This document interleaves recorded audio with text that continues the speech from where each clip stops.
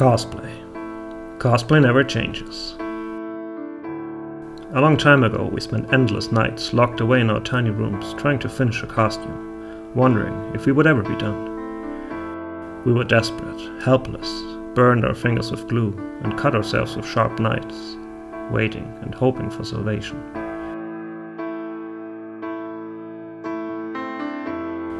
Then something miraculous happened. We used our newfound technologies, lasers and 3D printers, not as machines of war, but as a nearly limitless source of creativity. We used them to create fusion-powered props, glowing blasters and portable computers, thinking they would make our life easier. But slowly it dawned on us. Even if we had all this technology, we again started to spend all of our time in our workshops, building, locked away from society. Sleep, again, has become but a mere memory. Because of crafting has taught me one thing. It is that cosplay never changes. But we get our crap done every single time. Boom!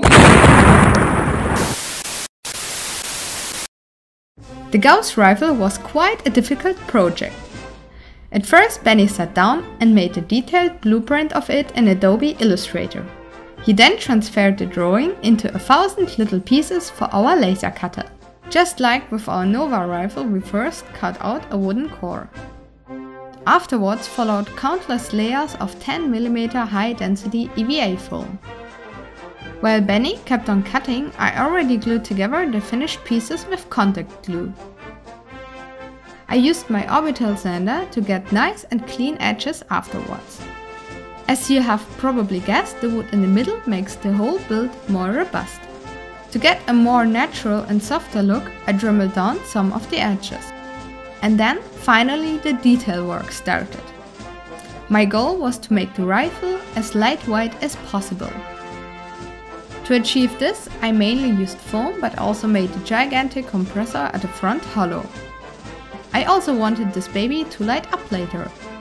So Benni's brother Jakob 3D modeled me the capacitors, which we then printed 12 times.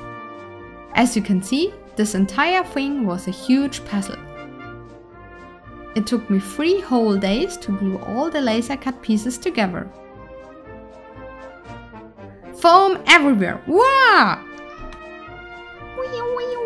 Foamy foam, foam, foam, foam. I even made the copper coils out of foam. Priming, painting and transporting the rifle in this assembled form would be quite complicated. My solution was to separate the prop using over 80 magnets.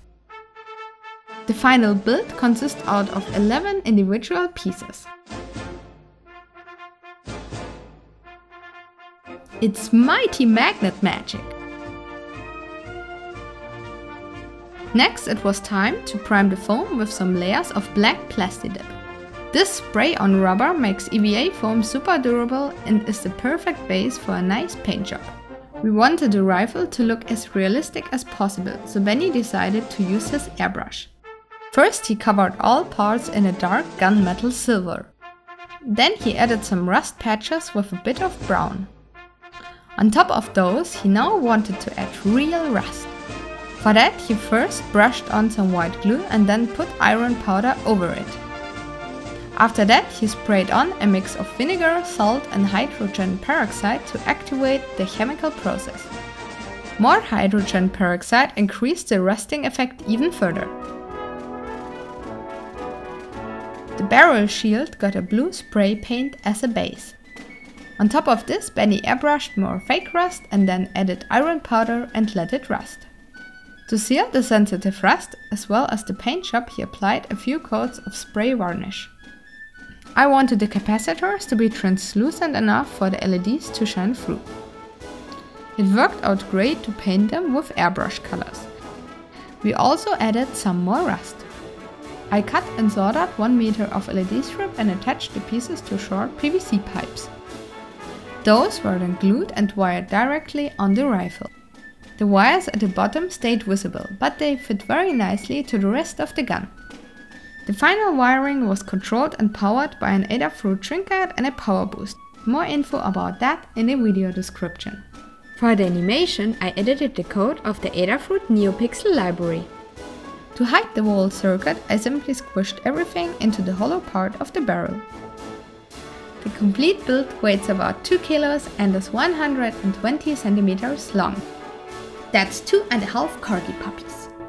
And finally, after around 2 weeks of work, the legendary Gauss Rifle, the last minute from Fallout 4, was done!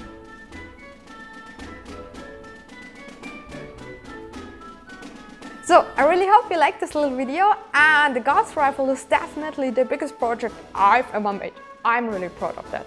Also, if you want to build cool stuff, check out my cosplay crafting books on my website, and well, see you next time. Bye bye!